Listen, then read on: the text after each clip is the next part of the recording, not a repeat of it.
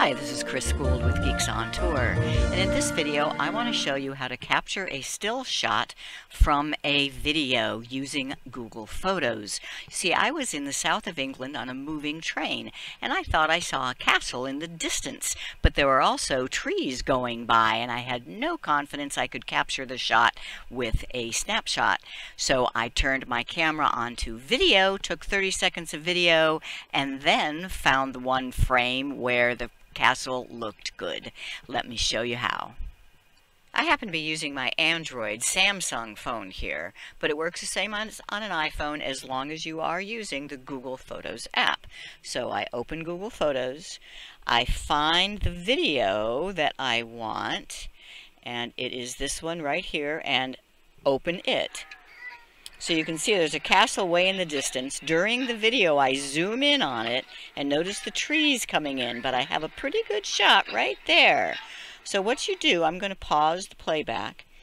What you do is tap on the Edit button and then notice the Export frame. So all I have to do is find the frame in the video that has the castle without trees in front of it.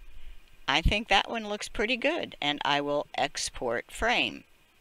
Now that becomes a still shot in my Google Photos library, and I can tap on View to go straight to it in the library. So this is the still shot.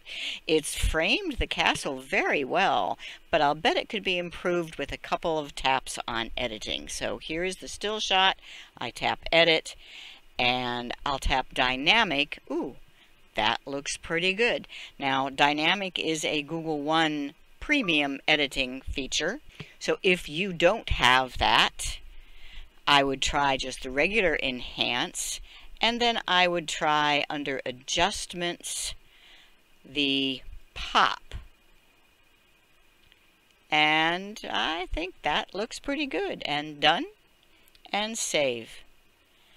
So now I have, and allow. Now I have a still shot of that castle that there's no way I could have gotten just by snapping it.